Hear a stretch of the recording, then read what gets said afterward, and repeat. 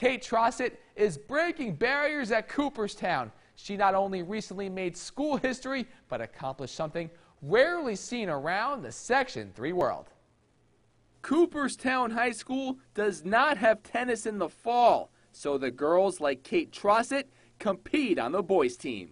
I never really thought about it as like, oh, I'm on the boys' tennis team because I've been playing with boys, I feel like, my whole life. In her senior year, after coming up just short twice before, Trosset became the second girls' tennis player in a decade to win a Section 3 title in boys' tennis.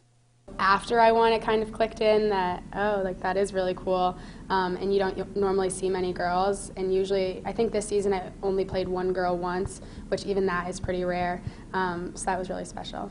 She beat Hamilton's Alex Linden in straight sets in the finals. It definitely feels a little bit better when you beat a boy because you're not used to it, and so it's just a little bit of like a boost, like, oh yeah, I can beat boys too, and so that's pretty cool. Trosset caps her Cooperstown career with 2 sectional titles in 2 months. I really couldn't have asked for much more.